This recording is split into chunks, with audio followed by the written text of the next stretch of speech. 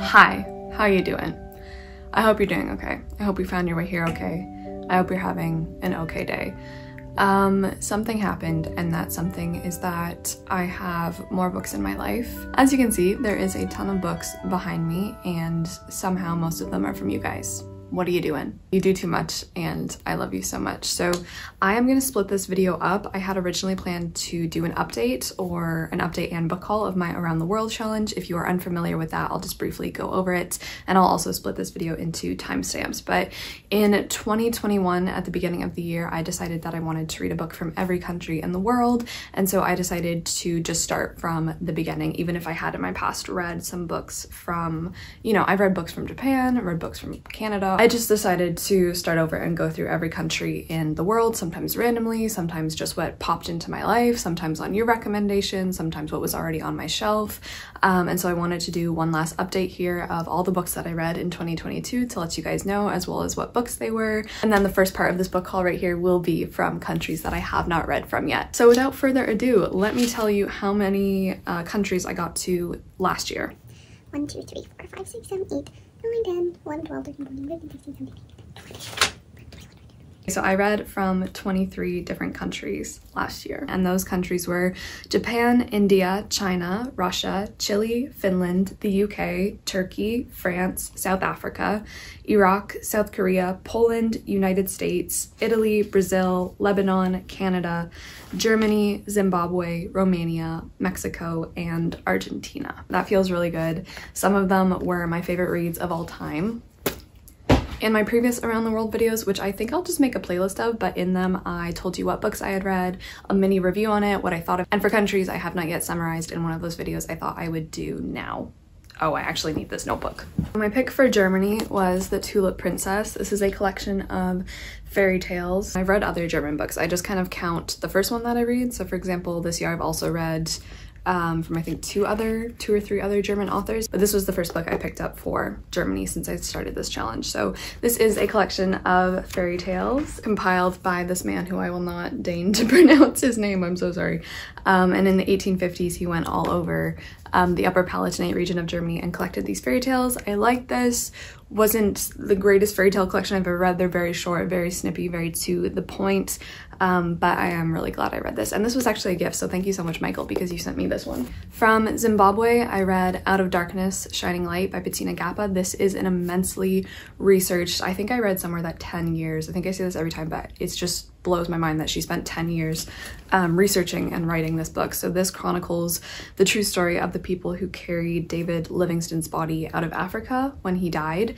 This was amazing. It just like, I think so much research made it feel so intensely real, and as well as just getting so much information that is not talked about, or in fact just talked about wrongly, incorrectly dismissed. This was really, really great. So this was my pick for Zimbabwe, although I do have a few other on my shelves that I cannot wait to read as well. For Romania, I read Bengal Nights. This was so hard to read. This tells the true story because actually the author and the woman he develops a relationship with in here, she actually has a response to this book as well called It Does Not Die. She is an Indian poet. This tells the story of him going to India. He is working there, but for a while he moves in with an Indian family and he develops this connection that is at times toxic and treacherous, but also sometimes loving, and just all of the above, everything that you could ever imagine occurring in a relationship between two people, jealousy, strife, tribulations, whatever, they basically go through it in their relationship.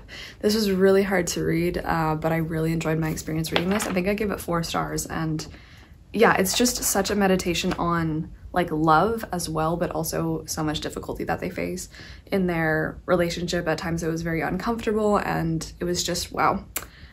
So that is Bengal Nights, and I cannot wait to read her response, and probably her poetry too. For Mexico, I read The Iliac Crest. This is one of my favorite books of all time now. I just freaking adore this book. I've talked about it so much endlessly in my, I think, best books of the year. On a dark and stormy night, our protagonist has 2 people knock on their door, and one is an ex-lover and the other is supposedly a long dead Mexican writer, Amparo de Villa, who did actually exist, and I want to read her stuff so badly. They come to tell our narrator that they know their secret, and that is that he is in fact a woman. It's great. It's so great. And then finally for Argentina, I read Thus Were Their Faces. This was my pick for the Dark Academics Book Club. This is a collection of short stories, and I just don't like short stories. I'm so sorry, Silvina Ocampo, because I think I would love maybe some of her other work. It's just like these were so infused with the gothic and the fantastical and everything like that, but I think just the nature of the short story for some reason, maybe it will in the future, but just who I am right now, I don't like reading short stories. So I gave this 3 stars, but I am so interested in reading more from her. And just to give you one last update on what I've accomplished so far this year, I have ticked off Norway because I read The Ice Palace by Tarja Vesos. This is my favorite read, probably almost for the whole year now, I want to say, such as it is. But this is so great. This is so great. It's so devastating. It's like a poem. It's about this waterfall in Norway and what it does, and it's great. A frozen waterfall, to be specific. So yeah, so that was a little recap on my Around the World challenge. And then this stack right here, these are books I have not yet shown in a book haul, or probably in any video, I don't think. Maybe, but these are for my Around the World challenge. These are all books from countries I have not yet read from, so let me show you. So this first one is from Australia. This was sent to me from one of you guys months ago, I believe last year sometime, and I never got around to showcasing it in my Around the World challenge. There's no note in it. If there was, the book has eaten the note. So if this was you, thank you so much. And this is a collection of poetry called My People by Udguru. First of all, this is gorgeous, but it says Udguru's writing has a unique place in Australian literature. When her poetry was first published in the 1960s, she provided a brave new voice for marginalized Aboriginal Australians. This collection of poetry and prose is a reminder of Udguru's contribution to Indigenous culture and the journey toward reconciliation. I think I might pick this up soon. I was like kind of thumbing it in my February TBR. This looks amazing, and it's been so long since I've read a poetry collection as well, so thank you so much for sending this to me. This looks incredible. These next 2 are from Kiara, and we first have The Greenhouse by Mario Vargas Llosa, right? Llosa. This one is from Peru, and I had actually heard of this before. This looks amazing. So this one is set in a small town that borders on the jungle. The Greenhouse is the title of a brothel in town where a bunch of people start to get mixed up, and I think we follow their lives, but then of course the Greenhouse also refers to the larger Amazon. So the conflicting forces that haunt the Greenhouse evoke a world balanced between savagery and civilization, and one that is cursed by not being able to discern between the two. Oh my gosh. So that is The Greenhouse, and that is from Peru. I've not yet read anything from Peru, so thank you so much. And then the other one you sent me is from Venezuela. This one I got from your guys' recommendation. Thank you so much. This is Doña Barbara by Romulo Gallegos. Do the 2 L's always make a Y sound? Or is there a special rule where sometimes 2 L's can make an L sound? This one is compared to Madame Bovary, but we follow this woman, and I think she's in a feud with her cousin. Yes, 2 cousins for a vast estate in the Llano or prairie. So Doña Barbara is like this very mysterious woman. She's quite beautiful, she's quite captivating, but she is driven with this hatred for like all men in the world.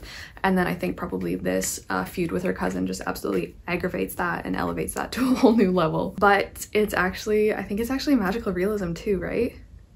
Yes, it is magical realism. One of the first examples of magical realism, this was published in 1929, and it laid the groundwork for people like Gabriel Garcia Marquez and Mario Vargas Llosa, who we just talked about. So It says late Gothic, early magical realism. Yes, thank you so much, Kira. This looks amazing. So that is Danya Babra. Can I read you the first sentence? We haven't done this in a while. A large dugout was making its way up the Araka, keeping close to the right side of the gorge. This next one I am so excited about. This one also came ages ago. Thank you so much. I'm also not 100% sure who this is from, but oh my gosh, this is The Blind Owl. This is from Iran, I believe. And when it was first published, it was banned. I believe it had to be published in India because this is the Bombay edition. I had heard about this previously, but then I picked up also one of my favorite reads from last year, which was Untold Night and Day by Baiswa. And that book made so many references to The Blind Owl, and also in a way that made me believe Untold Night and Day was working on some of the experimental writing stuff and a lot of the narrative, the structure, just everything that is infused into Untold Night and Day, I think owed a lot to The Blind Owl, or at least that was my understanding. So this one has no synopsis, but what I do know is that it comes with like, it's very short, but it's even shorter because actually it comes with about 20 pages of explanation of history, of preparing you to read this book. First page says the printing and sale of this work in Iran is forbidden. Is this recent? Is it still forbidden? I have no idea. I want to do some research. But I read the first sentence. This first sentence is magnificent. In life, there are wounds that, like leprosy, silently scrape at and consume the soul in solitude. This agony cannot be revealed to anyone because they generally tend to group this incomprehensible suffering with strange and otherwise rare events. And if one speaks or writes about it, then people, by way of popular perception and their own beliefs, receive it with a doubtful and mocking smile. Because man has still found no cure for this, and the only available medicine is amnesia by means of wine and artificial sleep brought on by opium and other narcotics. I think I heard somewhere that we're following the mind of a man who is either very sick, going insane. Oh, I'm just so excited. It's shorter than 80 pages long. I cannot wait to read this. I think this might be an all-time new favorite. This next one is from Alina, and she sent me Chess. This is from Austria. I'm so excited to read this author, just like everything from him, because I watched The Grand Budapest Hotel for the first time last year, and is it my favorite movie of all time? I don't know. I don't know why I had never watched a Wes Anderson film. What was I thinking? Wasn't thinking. But The Grand Budapest Hotel, it just... Oh my god, I just want to eat that movie's like cake. I just want to eat it. But this is Chess, and the Grand Budapest Hotel is based on both some of the works but also some of the life of this Austrian writer. Zweig? I feel like I say it wrong every single time. But this is so short, and we are set on a steamer or a ship bound for Buenos Aires in 1941, and we have a whole bunch of passengers on board. They're quite rowdy, but then it's revealed that one of the passengers is like this extremely prodigious, extremely famous, extremely talented, gifted chess player, and suddenly everyone wants to challenge him to a game of chess and see if they can beat him. And I think that's just what it follows. It's a disturbing, intensely dramatic depiction of the cost of obsession, set in a civilization traumatized by tyranny. This one came from Maja. You inspired me to enjoy books again after a pretty bad case of job burnout. Thank you so much. Best wishes. I have heard of this one, and thank you so much. Thank you so much. This is Alamu by Vladimir Bartol. So this one is a piece of Slovenian literature. Where had I heard about this? I think from you guys again. You guys give me the best recommendations and just open my eyes to so many things. I don't really know what this is about, but okay, the cover is so glossy. Oh, I didn't read you the first sentence! The usual last-minute bustle of activity reigned on board the large passenger steamer that was to leave New York for Buenos Aires at midnight. Okay, so it says he draws characters from 11th century Persia and wove an allegory of the fascism engulfing Europe at the dawn of World War II. I really do not have a good idea of what this is about. I think it's quite vague. It says, if you want to know how suicide bombers are being cultivated in Basra and Hebron, even as you read these words, if you want to learn the true story behind the 72 virgins awaiting Al-Qaeda's martyrs in paradise, this is the training manual. Bartol tells us who those women are, how they got there, and why young men are willing to die for their company. This sounds extremely intense. Chapter 1. In mid-spring of the year 1092, a good-sized caravan was wending its way along the old military trail that leads from Samarkand and Bukhara through northern Khorasan and then meanders through the foothills of the Elburz Mountains. Okay, so that concludes the Around the World book haul from countries I have not yet touched.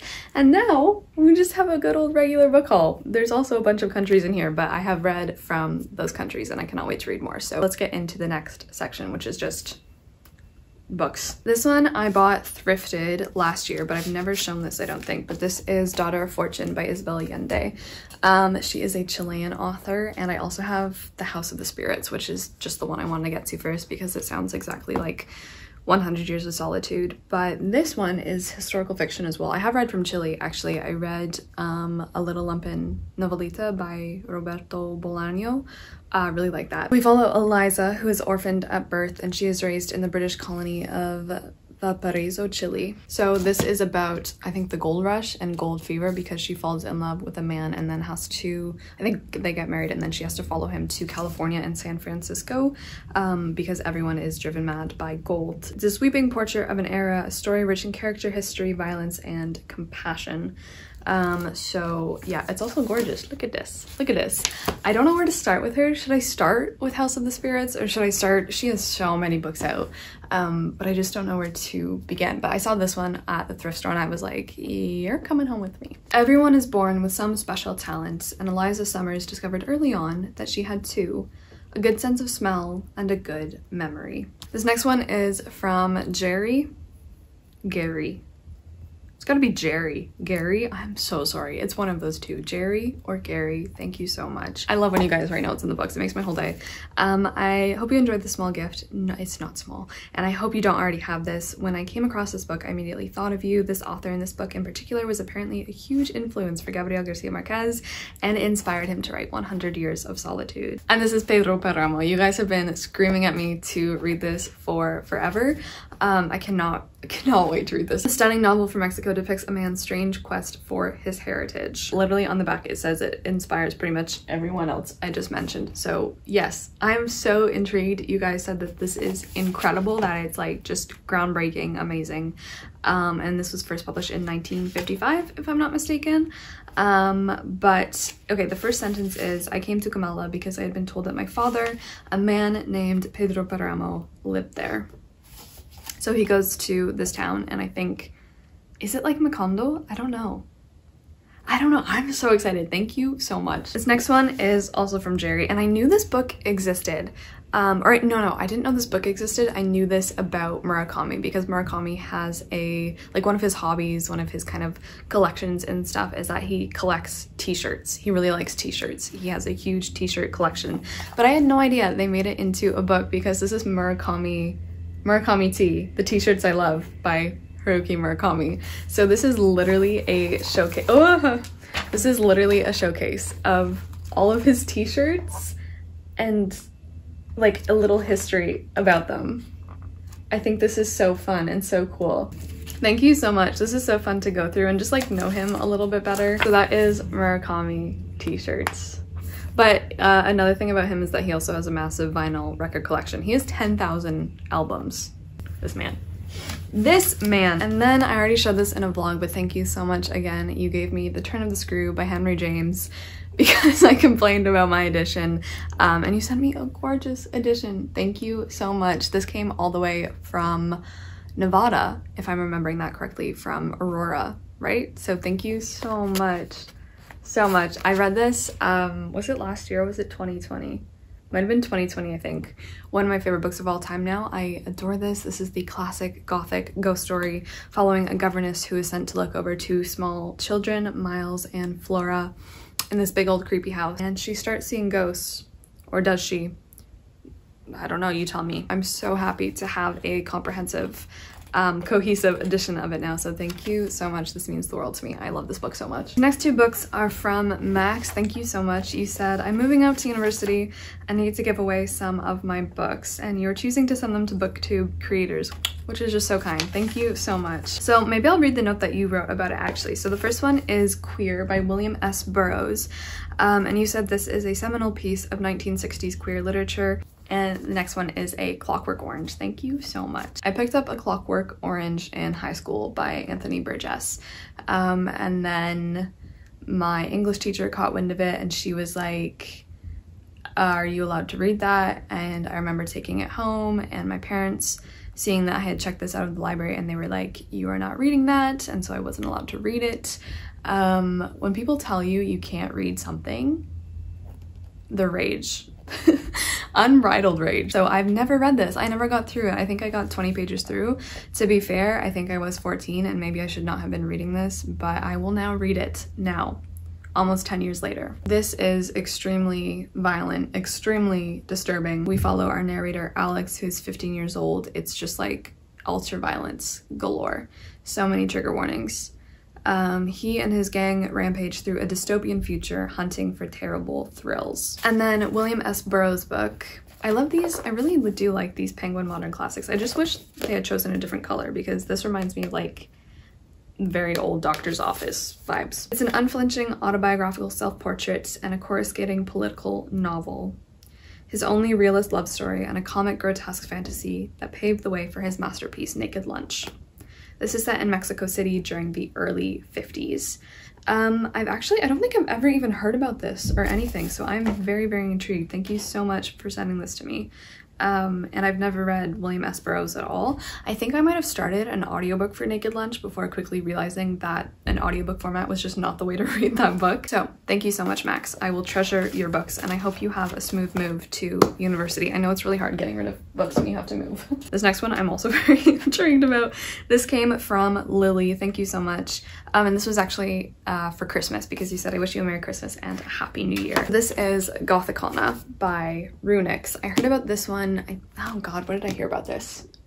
Ashley from A Frolic Through Fiction. I love you so much, Ashley. She influences a lot of my fantasy romance recs.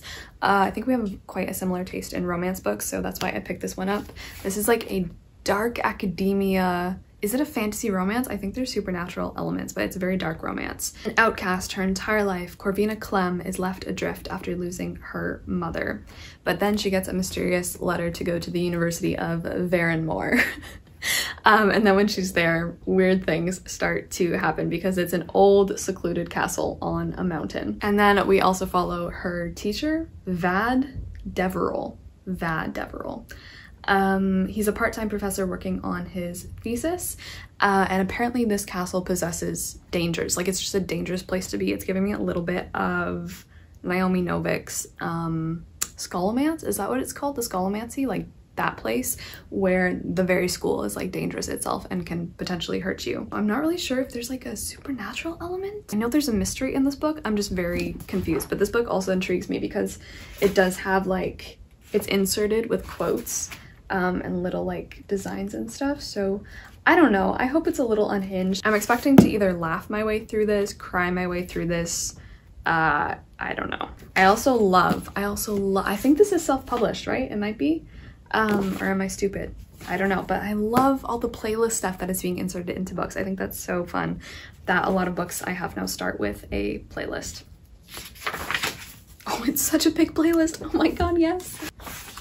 Oh, and a map. There's a map. Oh my gosh. Oh, amazing. Okay, chapter 1.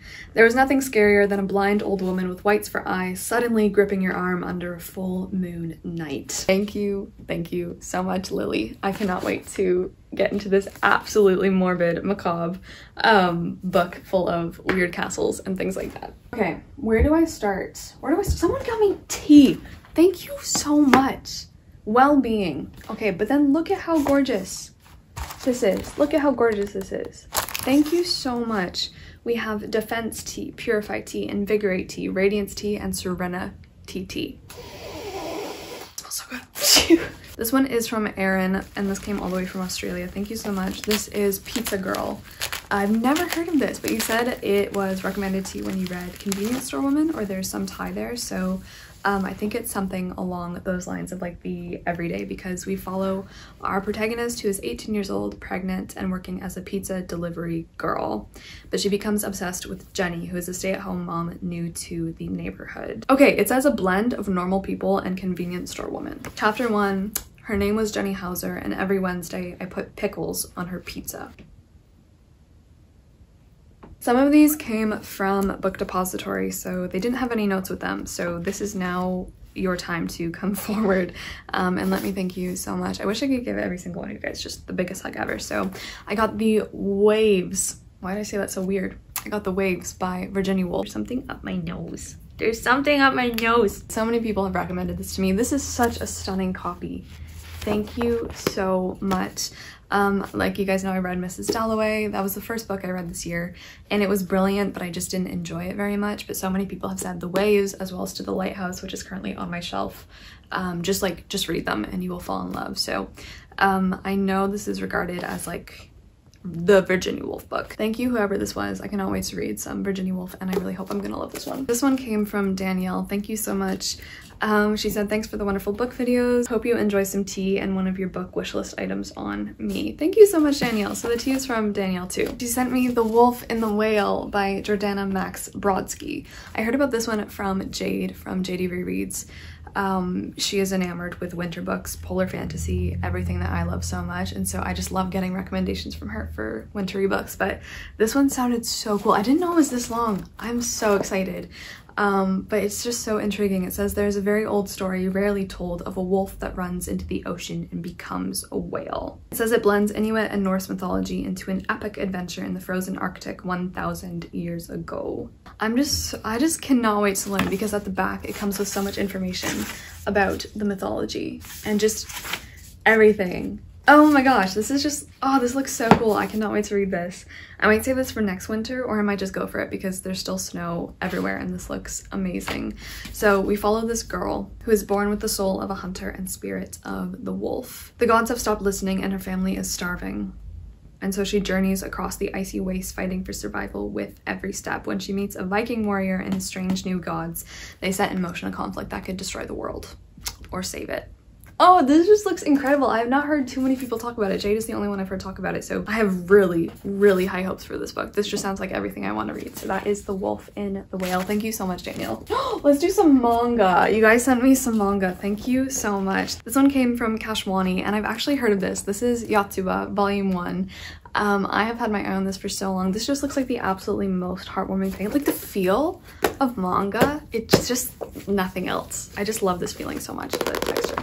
Thank you so much. She said, hope you enjoyed this manga. It's one of my all-time favorites. Thank you. So this follows Yotsuba. The synopsis is really hard to get through because it's just like in the voice of like a 5-year-old screaming. What I can glean from this: she moved with her father to a new house. And moving is fun because people wave. Really no clue. It just looks like a happy-go-lucky slice of life. Moving to a new neighborhood as a child. Growing up is the vibe that I'm getting a little bit. This looks absolutely adorable. Like, look at this. Look at this. And then this one just matches perfectly. Look at this. Ah, so this is Hunter x Hunter. Thank you so much. This is by Yoshihiro Togashi. Oh, this one is by Kiyohiko Azuma. Thank you. This one I haven't heard of actually until you sent it my way, so thank you, thank you, thank you. Hunters are a special breed. So we follow people who are hunters and they are trained to track down beasts, magical beasts, oh, and treasures, and even other men. But if you become a hunter, it requires like a ton of training, and you also have to pass this exam to give you a license to be a hunter, and not very many people pass it. We follow Gon, who lives in the country, but he's like, I'm gonna be a hunter. His father was a hunter, and so now he is leaving to go on this journey himself. Is this like set in a school because he's taking the exams? I'm not sure. Anyway, I'm very intrigued. I just love this when you guys send me manga because I really don't know too much of what's out there or what I would enjoy, but you guys always hit the mark, so thank you so much. And I'm so happy I have somewhere on my shelf because I was almost out of, or I had almost read all the manga I own, so thank you two so much. This is crazy. This is also crazy because one of my last vlogs I mentioned that my copy of Great Expectations just like fell apart, and so not one, not two, but 3 of you sent me new copies of Great Expectations, and somehow they're all different copies and they're all gorgeous. Thank you so much. So the first one I hauled was from Juan in my last book haul, but then these two came. This first one is from Martin. Thank you so much. And this one, what edition is this? This is the Wordsworth edition. Miss Havisham on the front. Love it. And then this one is from Carolyn. They lighted my life. Thank you so much, Carolyn. This is gorgeous too. This is my first Penguin cloth bound edition too, so thank you guys so much. I'm so happy to have editions of my favorite Dickens as of right now, but yes, this one is from Carolyn and Martin and Juan. You guys are amazing. Thank you so much. Okay, this next book is from Derek. You said, I hope you love this book. I found you on BookTube and watched your best books of 2021, and I'm honored to share with you my best book of 2021. So this is What Death Taught Terrence. Am I stupid or are you the author? From Derek McFadden. This book is by Derek McFadden. If you wrote this book, thank you so much. This is about Terrence, who is dead. He's died, but he learns that he has to find the meaning of his life, I think, before he can move on, or else his soul will be destroyed. He'll be banished. Yes, his soul will be destroyed. So then we follow Terrence, I think, either going through the memories of his life or going through his life along with other people who he was connected to, and finding out like what life means essentially in order to move on, which is an interesting concept. So that is this one. Thank you so much. It's so buttery. I just love buttery books. That's not smart. That's not a smart idea. This one is from Sabine. Thank you so much. You guys keep throwing Kirsten books in my face and I freaking love it. So this is A Girl About Time by Kirsten Gier. She wrote probably my favorite young adult book of all time, Castle in the Clouds. And now I have the starting first 2 books in 2 of her other young adult series. So this is the Ruby Red trilogy. And we are following Gwyneth, who discovers that she is a time traveler, but then she falls in love with someone from the past, I'm assuming. She also gets caught up in a sinister society that is trying to change the past. And that's all I know. That is all I know. But I cannot wait. I just love Kirsten Gier's book so much, and I'm so excited to see if her series like live up to my love of Castle in the Clouds. So thank you so much. I also love this cover. I love it so much. Thank you. This one I flipped out when I opened. And this is a gorgeous copy of Rilke's work. Look at this. Are you kidding me? This is so gorgeous. It's all in German. It is a German edition. I will not attempt to read you the first sentence yet, but I cannot wait for the day when I can actually like read this whole thing just in German. But then it also came with this really cool bookmark of Leo Tolstoy. In his toes, Tolstoy's toes. So thank you so much. This is so gorgeous. I love this edition. It is so simple and so sweet, and I just think this is so pretty. Like, this is so aesthetically pleasing. So thank you so much. Then we have a couple other books. Again, thank you so much. So first we have Upstream by Mary Oliver. This has been recommended to me countless times. I also know Carolyn loves this book, but this is selected essays, I think, about nature and like her connection to nature. I think a lot of it also owes to Walt Whitman, is indebted to Walt Whitman. Yeah, but if this is a good place to start with Mary Oliver, this is 100% where I will start. I would love to even read just an essay a day or something, but again, thank you so much. And then this one also came with it, and this is Literally Show Me a Healthy Person by Darcy Wilder. This is giving me very past Tumblr vibes. It's sent in either text messages or like emails, and meditates on death, love, longing, and disappointment. 2 very different ones. Thank you so much. Do I dare? I dare. And then finally, the last 2 here. Thank you so much, whoever. I think this one also came from Book Depository, and that is Piranesi by Suzanne Clark. I've not yet got around to reading. I have Jonathan Strange and Mr. Norrell on my shelf, but I've not yet read Piranesi, and everyone says this is fantastic. I think I might start with Jonathan Strange, just because that's her first novel. But this one is fantastic. I feel like I don't really need to say anything about this. We follow Piranesi, who is this guy, and he lives in this house that kind of gives me House of Leaves vibes. But it's like it can move. It's just this weird, fantastic structure. I think the ocean is also in his house. That's literally all I know, but I've not heard a bad word about this book, so I'm very excited about that one. Oh, dear heavens. And then finally, the last one is a very sweet, cute little book called Here the World Entire by Anwen Kia Hayward. And this is a retelling of Medusa. Never heard about this, so thank you so much for sending this into my life. I have not yet read a Medusa retelling or reimagining, so this looks fantastic and it smells amazing. Okay, oh my gosh, I gotta go before I knock this over. Thank you guys so much for watching. Thank you way too much for sending me books. Like it just always blows my mind. Like every time I either go to my PO box or get some kind of mail, it always ends up just being like beauty and light and life from one of you guys. Do make sure to check your mailboxes soon if you like left your return address or anything like that on the package you sent me, because I've been putting my stationery kit to good use is all I will say. So thank you guys so incredibly much. I'm so excited to get into these. If you have thoughts on any of these, let me know. My throat is about to bleed itself dry. So I will go. I'm gonna have a very cozy morning of reading, but then I've got to head out to class. Until the next time, I love you guys so much. Thank you so much for watching. Ciao.